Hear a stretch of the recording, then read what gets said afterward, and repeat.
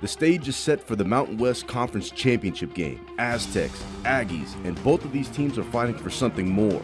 The Aztecs are looking to capture their first Mountain West championship since 2016, finish the season with a school record 12 wins, and hold on to the chance of playing in a New Year's Six Bowl. For the Aggies, a chance at their first ever Mountain West championship and redemption from a disappointing 2020 season. But Brady Hoke knows this Aggies team presents some serious challenges. Offensively, they're scoring a lot of points, tackles for a loss.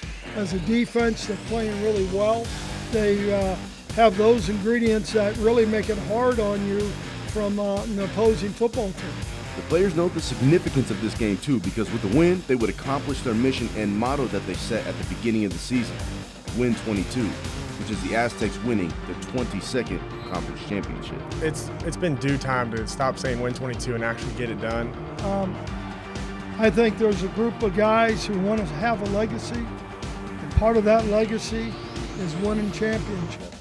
And even though the Aztecs record shows how successful the season has been, it hasn't always been easy. Just the Aztec way. No matter what adversity that we faced throughout the year, we've just been able to stay together and just stay together as a team and as a program as a whole and just keep fighting. And I feel like we have great results when we do that.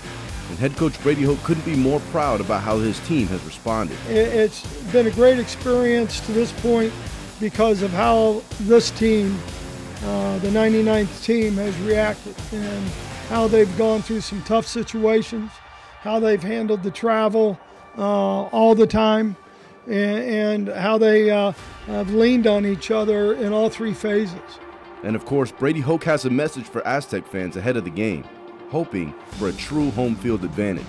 Hell, wouldn't you want to be at a championship game, right? And if I'm a former Aztec, Aztec Warriors, we talk about in our creed, past, present, and future Aztec Warriors.